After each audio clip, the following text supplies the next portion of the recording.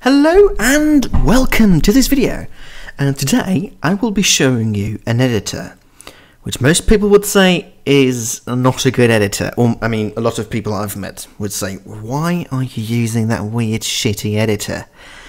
Well, the editor I'm talking about is called Vim, which you might have heard of. I'm actually going to make this a little bit smaller. There we go. So the editor is called Vim. This is the editor. Yes, it is an editor inside the terminal, which already puts off a lot of people. And you don't use your mouse, which puts off even more people.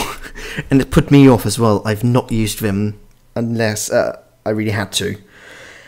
But now I actually use Vim for everything, for editing smaller config files, to editing a program, to writing a bigger text. Because just after a week of using it, I realised that when you really get into Vim, it is actually a lot more intuitive than any other editor that I've seen so far. And I'm going to explain to you in this little video. I'm not sure how long it'll be, but I'm going to explain to you how to use Vim. And the first thing I want to show you is how to exit Vim, because most people think it's a bit difficult. I'm going to start by explaining the modes in Vim. There's normal mode, there is visual mode, and there is insert mode. Okay, normal mode basically allows you to type commands, to move around, and do that kind of stuff. Visual mode allows you to select something, copy it, you know, like you would with your mouse, like this, but just with your keyboard. And insert mode allows you to type. Okay, and at the bottom you can see I'm currently in normal mode. So if I try to type, it would, okay, it does automatically put me into normal mode. If I'm in normal mode, usually I couldn't type, and that's people are like, what, I can't type? Don't worry, you can go into insert mode really quickly. You just have to, if you're in normal mode, as you can see at the bottom here, it says normal. If you're in that mode, you just have to press I, and you're in insert mode, and you can type away, and that's it. You don't need to do anything else.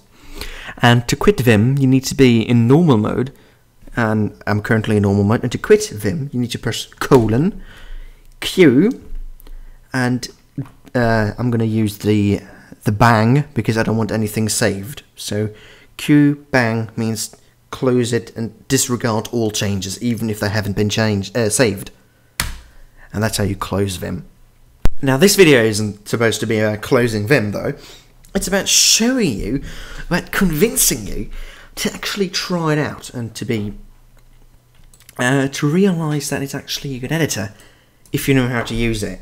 That's a prerequisite, because Vim has a steep learning curve, but afterwards it's just quite easy. Another thing about Vim though, you never really stop learning. There's always new stuff you can add and add, and one of the main features of Vim is, well, it's completely keyboard driven. You can't really use your mouse for anything. I mean, you could select things, but you can't really use your mouse. Just don't use your mouse. It's forbidden. I'm going to forbid you to use your mouse. Don't use your mouse in Vim. That's basically it.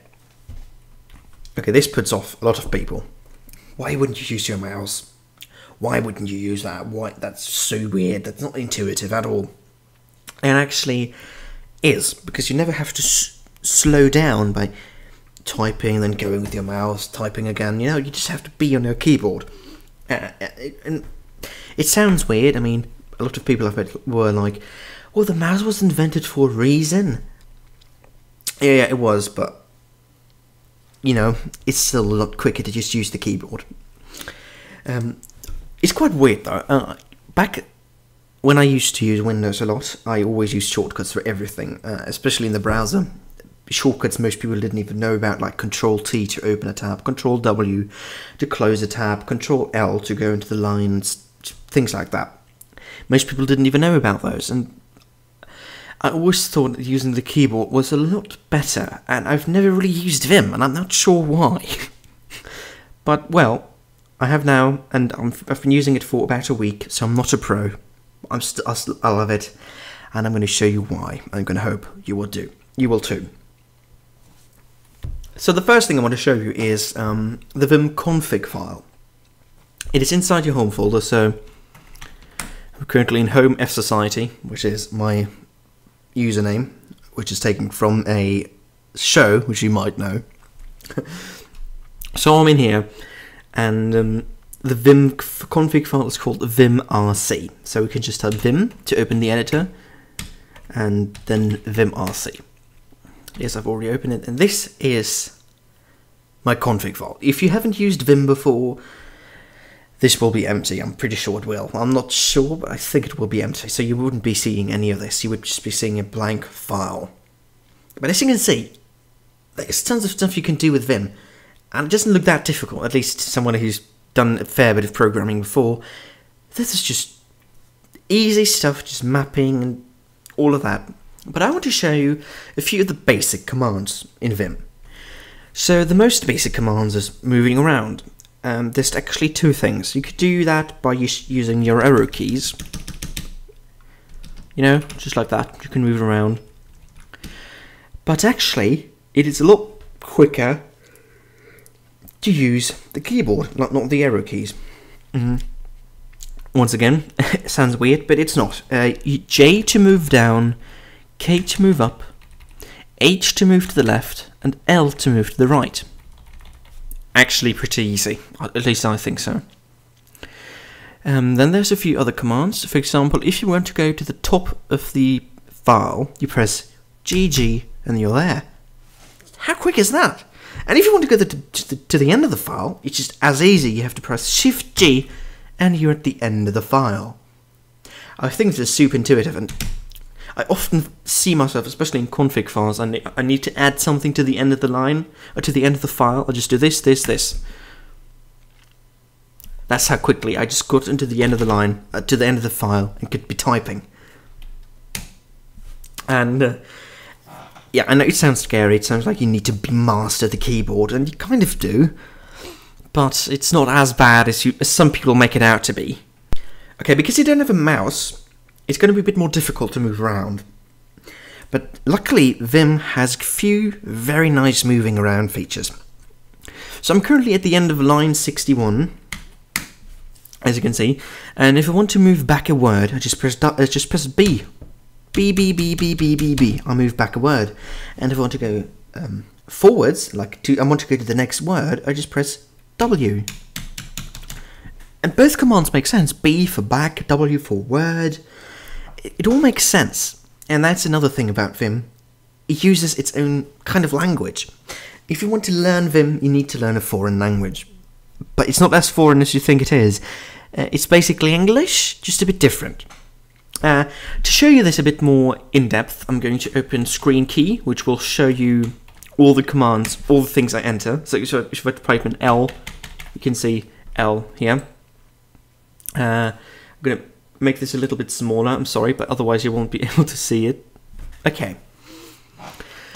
So, we're here now, and I'm currently on the word searched. And I want to go back a word, I just press B. See? Just press B. That's all. Okay, I pressed 8. But if I just press B, I go back a word. If I press W, I go to the next word. It's as easy as that. Another moving around command is 0 to go to the start of the line, and $sign to go to the end of a line. Seems pretty easy as well, doesn't it? I think it does. Then I'm going to show you a few more examples of the Vim language. Not the Vimscript, which is what you do to program Vim, but the language Vim uses. So let's say I am on the word searched. And I don't like the word. It was an accident. I meant to type something completely different. What you could do, you could go to the word and, enter insert mode and delete the word one by one by one by one by one. You could do that, but that's counterintuitive. You don't want to do that. Instead, Vim offers you a few cool things. And one of them means change. Change inside, to change something inside something, and then you just type in what you want to change. So for example, if I say change inside word for CIW, it just changes the word, and I can type something in now. What change inside word basically does, to elaborate on it a bit, is it deletes the word and puts you into insert mode. If you don't want to be put into insert mode and you want to stay in normal mode, you could just say DIW and you'll stay in normal mode. I'm going to compare DIW, normal mode, CIW, insert mode. And you press U to undo something. So that's pretty easy, and if you know the commands, you can get a very good mileage out of using Vim. If you're not happy with the features that Vim offers on its own, there are actually tons of plugins you can use. And here you can see some plugins I have. The first plugin is called Airline. It's basically a better design of this down here. This is Airline. That's all it does. And then I have Syntax Check, which I've not used yet. Nerd Tree, which is very handy. It's this thing on the left side. You can look at your files. And the next one is Control P. What is Control P? Well, it's actually something most Sublime users actually do already have. It is one second. It's this. It's basically a little file thing. It's pretty handy to use. So if you're not happy with the things that Vim offers you by default, you can add a lot of plugins, but you don't have to do that. Instead, you could just make a plugin yourself or change things the way you want them to be. So for example, if I go to line number 42, or actually line number 44, I think this is a bit more, it's easier to show. You can see I have something mapped. IMap means map in insert mode. I'm not going to go over everything, but basically what it does is the following. I'm going to show you actually. Yes, I'm going to show you that now. I'm going to open a new Vim file. I'm going to call it my test RB. It's a Ruby file, if you didn't know that. And I want to make a new function. It's called add. I'm going to call the function add. Addition. Not sure. I'm just going to call it addition. And then, as you may know, Ruby has then 2 brackets. And what I did, I pressed comma and then opening bracket, not closing bracket, comma, opening bracket, and it already gives me 2 brackets. As you can see, it already gives me 2 brackets. Then I can type something into the brackets like num1, num2 for the addition. And then I press space, space, and then I already automatically go to that thing it made, if you can see. Oh, no.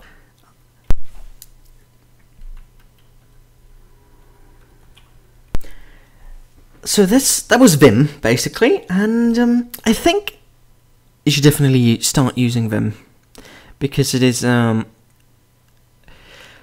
to explain Vim? It is an editor which doesn't use the keyboard. It's an editor that you need to learn, you need to live by. You just need to start using it, start small, maybe start using it as only your secondary editor after Nano or whatever you use, and slowly learn how to use Vim and learn how to appreciate Vim. Thank you for watching.